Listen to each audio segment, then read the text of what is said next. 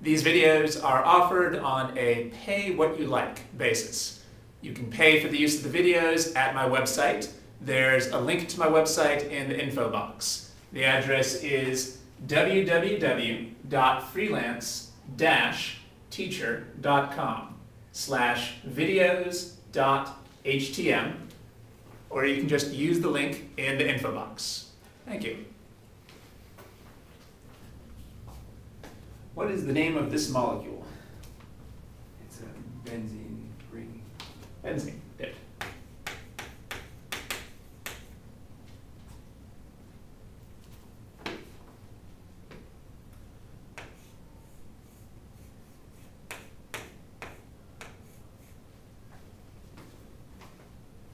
Maybe you can take a guess as to what the name of this molecule would be.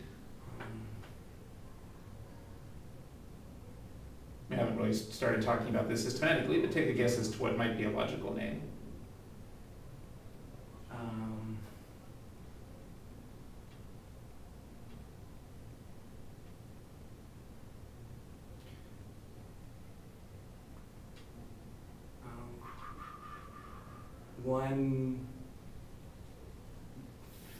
Phenol.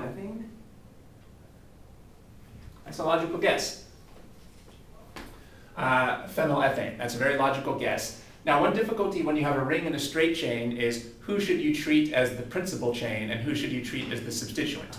So you decided to treat the ring as the substituent and you treated this as the main chain. Now, in the lecture notes in this particular case, they decided to name this as the main chain. No, I'm sorry, they treated the ring as the main chain, as this, and this is the substituent. So if we were going to treat this as the main chain and this is the substituent, what would be a logical name? Let's just take a guess.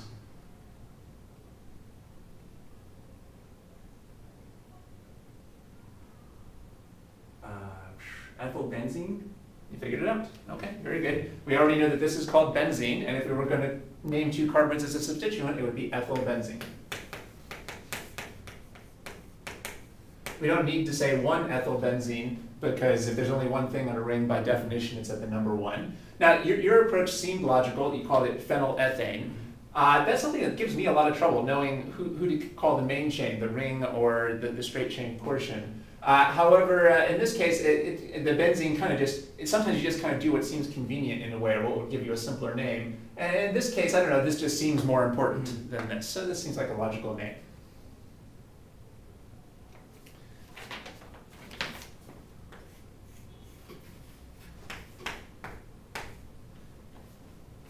So using the same approach as before, what would be the IUPAC name for this molecule? Methylbenzene. That's right.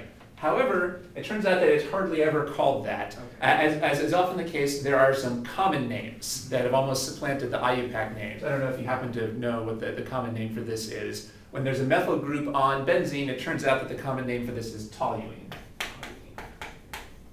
It just has to be memorized. All right. And like I say, that is used much more often than the IUPAC methylbenzene terms. That just has to be memorized.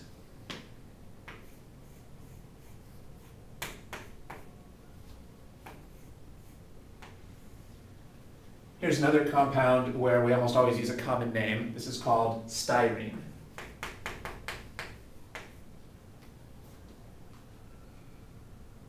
Notice that what we have here is a ethylene double bond on the benzene. So the double bond on the benzene, the common name for that is styrene. Now here's a really common molecule that has a common name. This is one that comes up a lot. This is called phenol. That name actually is quite logical. Where do you think the phen comes from? As a substituent, the benzene ring is. That's right. We know that phen or phenyl is often used for benzene. And where does the OL come from? From the alcohol or the hydroxy. That's right. So this is actually a very logical type of common name. I suppose that the IUPAC name would be benzenol, but no one ever uses that. People almost always call it phenol. In fact, I think some of these common names are so common that IUPAC has caved in and accepted those as its own names. So in a sense, maybe this is the IUPAC name now.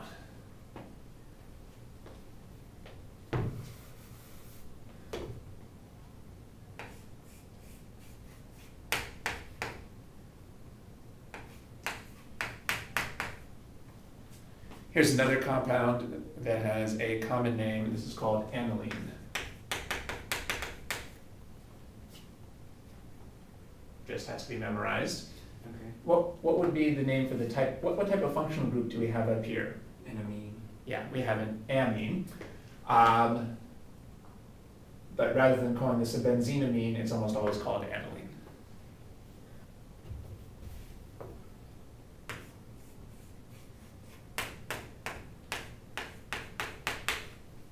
What type of functional group do we have up here?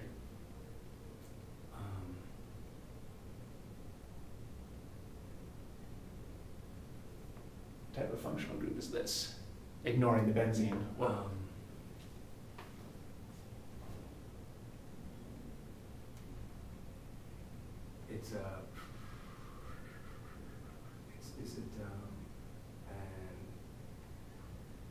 Now, what we have to do is, this is a condensed notation. We just have to have memorized, what is this the condensed notation for? Well, this is the condensed notation for aldehydes. Oh, okay, okay.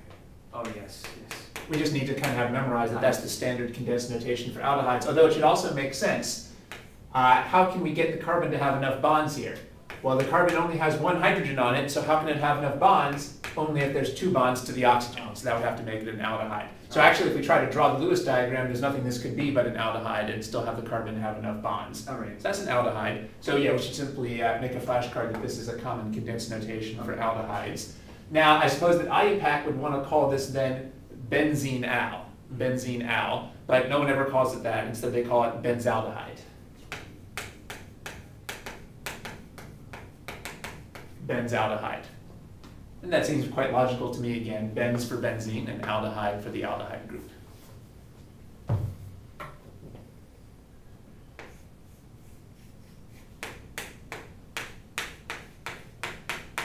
Well, here's another condensed notation that we need to remember what this stands for. Do you remember what type of functional group this condensed notation would be?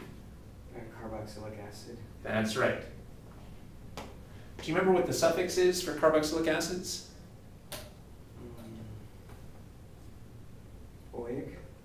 Oic acid. Oic acid. That's right.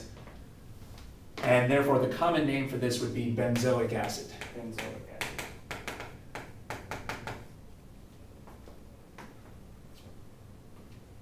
That seems pretty logical.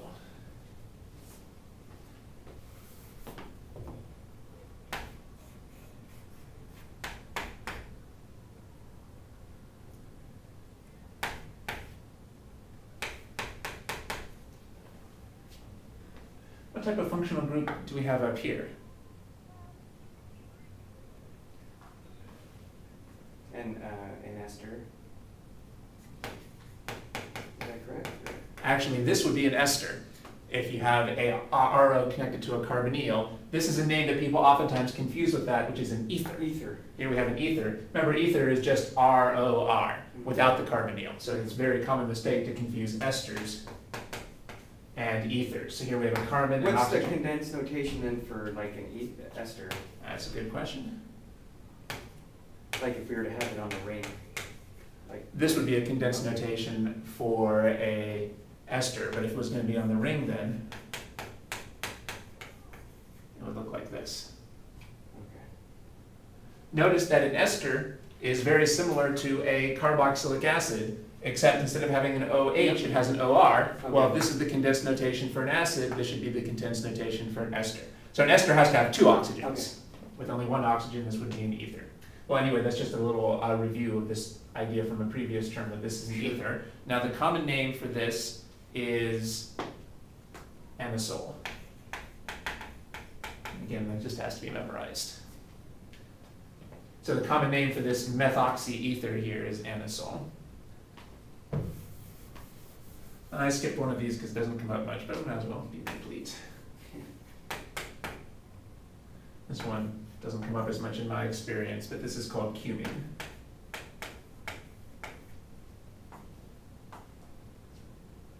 What is it, just an isopropyl group, isn't it? That's right. So a more IUPAC name for this would be isopropyl benzene, but no one calls it that. Apparently they call it cumene, although this doesn't come up as much as the previous ones. Well, anyway, simply want to go through what we just went through and make flashcards of those so that you can just memorize those common names.